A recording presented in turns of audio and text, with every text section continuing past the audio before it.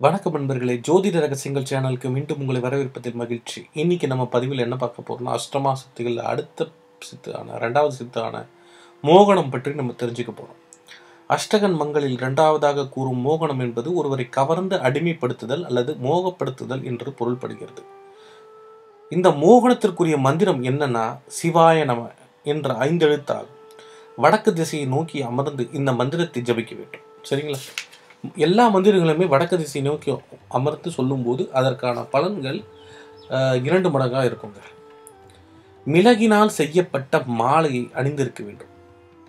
மான் தோல் ஆசனத்தில் அமர்ந்திருக்க வேண்டும்.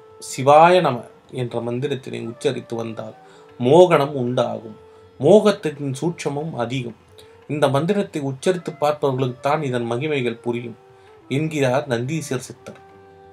கருவூர் சித்தர் தம்முடைய சிதம்பர அட்ட கர்மத்தில் மோகனத்திற்கே மூலிகைகள் பற்றி கூறியுள்ளார்.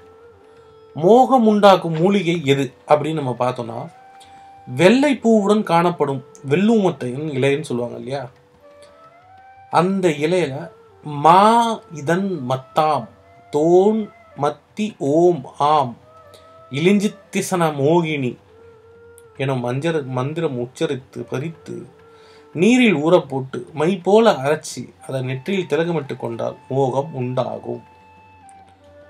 சரிங்களா? வெள்ளை பூவுடன் காணப்படும் வெள்ளூமத்தை இலையை மந்திரத்தை மறுபடியும் சொல்றோம். மா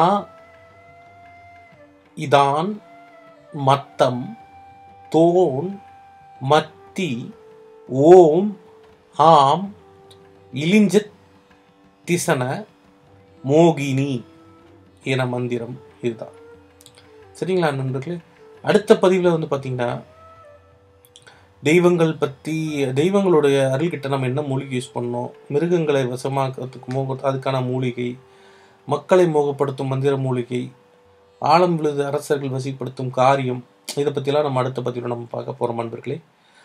அது வரைக்கும் நீங்கள் என்னுடைய பழைய பதிவுகளை வந்து பார்த்து, இதுக்கான பார்க்காதவங்க அதை பார்த்து இதற்கான இதுக்கு முன்னாடி நடந்த மந்திர பயிற்சிகள் பற்றிலாம் தெரிஞ்சுக்கோங்க. சேனல் பிடிச்சிருந்தா, இந்த வீடியோ பிடிச்சிருந்தா லைக் பண்ணுங்க, ஷேர் பண்ணுங்க, நிறைய பேருக்கு தெரியணும். சப்ஸ்கிரைப் பண்ணாதவங்க சப்ஸ்கிரைப் பண்ணிடுங்க. இனிமேல் வந்து தொடர்ந்து நமக்கு இது மூல பதிவுகள் போட்டுக்கிட்டே இருப்போம். நன்றி, வணக்கம்.